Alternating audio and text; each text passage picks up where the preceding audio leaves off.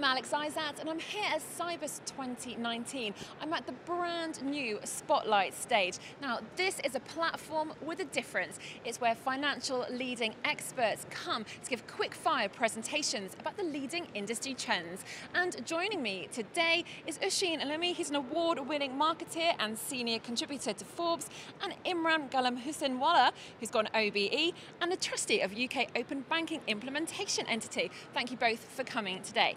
Now, Oisin, you've been hosting the Spotlight stage this week, so can you tell me, what are the main themes? Well, so far this morning, in terms of open banking, I think the main thing that's really come out to me is this shift that we're seeing in many industries, which is away from a mindset of designing products to one of offering services, through to where we are now, which is one of designing journeys through interconnected ecosystems. And that's something I'm hearing loud and clear. So it kind of speaks about the importance of APIs, it speaks about the importance of secure partnerships in the banking and financial services sector, and there's some amazing work being done, both in the UK and abroad, around exactly this point. Imran, you've been overseeing the journey for open banking in the UK. Can you tell me a little bit about that? I think the first thing to say is it's absolutely fantastic that Sibos is shining such a light on open banking. Open banking is something that we've been working on really hard for the last 2-3 years. And now we're coming to the end of the beginning. And by that I mean that here in the UK, we've been working hard on implementing the open banking standards, which is basically the way that we are treating PSD2 in the UK. So I look after 9 banks. I ensure that they are writing a good standard and that they implement that standard well. And I would say now that we're about 95% of the way through implementation, and we are just now at the stage of growing the ecosystem. And in 2020, that's when I expect to see big customer adoption. Oisin, what do you think the benefits are for the customer themselves? Well, I was very heartened when Imran revealed earlier that part of your kind of guidance to banks is, there's actually a CX chapter of your implementation. And I think that's wonderful. That's where you need to be in this world of connected ecosystems. You can't really get away with just designing a product in your silo or just offering a service in your silo. You really have to put yourself empathetically in the shoes of the customer and look at their entire customer journey, look at the emotional context of their journey. So one thing I would really recommend is everybody adopting this thing called empathy maps. And that's how really you kind of map out the customer journey, but not only look at their kind of experience, but look at their emotions. And I think if you put yourself as a provider in the shoes of the customer emotionally, this is where you can really get some great insights. Now, obviously we're seeing a lot of growth in the open banking industry. Are you seeing growth with third-party providers?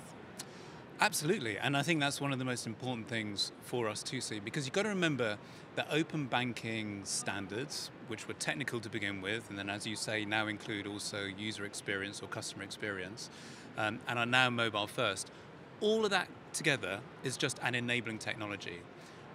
On top of the enabling technology, we need third parties to sit and develop those propositions. And sometimes they're fintechs, but often they're as much OEMs as in telecom manufacturers, they're insurance companies, credit reference agencies, other banks themselves. And the bit that I'm really excited to see is that we've now got over 300 third parties that have joined the open banking ecosystem.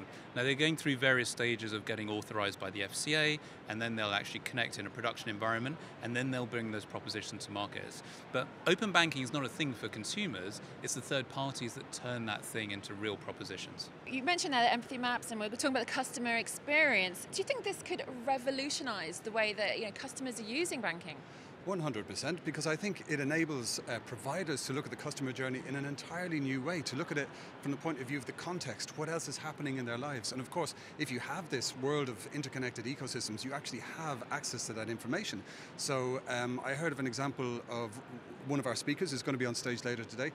Their banking app will not only give you an alert if you're coming close to the end of your balance, it will look at what else is happening in your life in terms of, do you qualify for a grant based on your salary and your last tax statement. And if you do, it'll say, hey, we think you might be in financial trouble. Here's somebody to contact about getting a grant towards your heating this winter. So that's the kind of amazing innovation that open banking really enables. It's applying this incredible overview of the context of people's lives and then actually offering real profound value for them. As a trustee, obviously you've been leading the UK, and the EU is also leading the way in open banking. Do you think this can reach a global phenomenon? I certainly hope so.